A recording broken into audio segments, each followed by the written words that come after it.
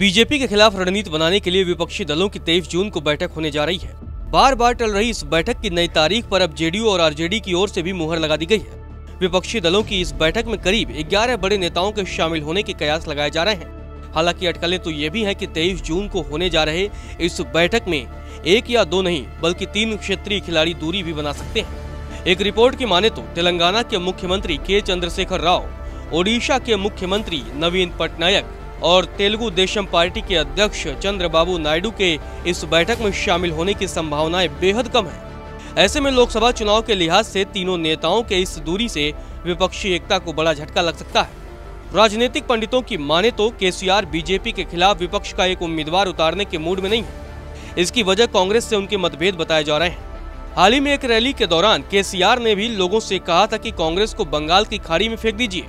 इसके अलावा वो फिलहाल भारत राष्ट्र समिति के विस्तार में ही जुटे हुए हैं। कहा तो ये भी जा रहा है कि बिहार दौरे के बाद केसीआर बिहार के मुख्यमंत्री नीतीश कुमार को लेकर भी असहज है।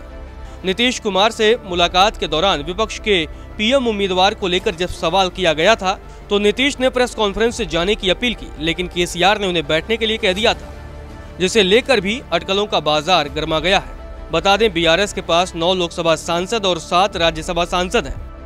वही बात अगर ओडिशा के मुख्यमंत्री नवीन पटनायक की करें तो पटनायक की राष्ट्रीय राजनीति में कोई दिलचस्पी नहीं है। वो बीजेपी की अगुवाई वाले नेशनल डेमोक्रेटिक अलायंस यानी एनडीए या कांग्रेस के बीच समर्थन को लेकर भी असमंजस में रहे, लेकिन हाल ही में वो एनडीए के पक्ष में दिखते हुए नजर आए थे। इसके अलावा नीतीश से मुलाकात के बाद उनकी विपक्षी एकता से दूरी बनाने की बात कही थी। फिलहाल बीजेडी के लोकसभा में 12 और राज्यसभा में कुल 9 सदस्य हैं।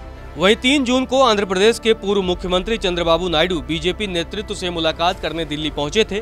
शाह के साथ उनकी मुलाकात ने एक बार फिर सियासी अटकलों को तेज कर दिया था। जानकारों की माने तो नायडू मौजूदा सीएम जगन मोहन रेड्डी के सामने मुश्किलों का सामना कर रहे हैं। ऐसे में वो बीजेपी के साथ जाने का इरादा कर रहे हैं, लिहाजा इस वजह से वो बैठक से दूरी बना सकते हैं। बता दें टीडीपी के पास 3 लोकसभा और 1 राज्यसभा सदस्य हैं।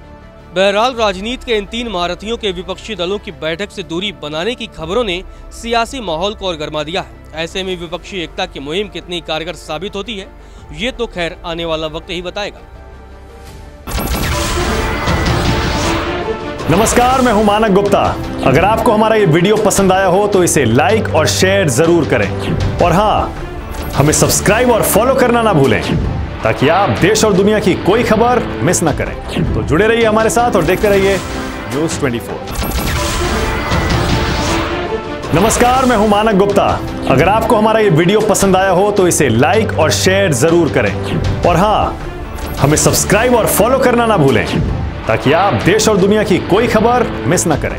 तो जुड़े रहिए हमारे साथ और देखते रहिए न्यूज़ 24।